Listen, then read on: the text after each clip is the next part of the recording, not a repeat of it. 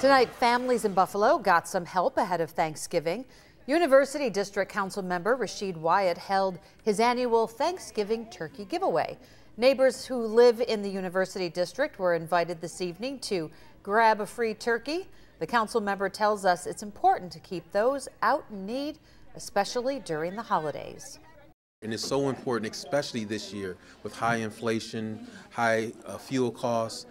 This is really needed. I noticed that there are a lot more turkey giveaways than ever before because of a great need. So I'm really happy to be a part of that and assisting the residents and getting something that we all cherish, a turkey at Thanksgiving with our family. So I'm really happy to be able to do that.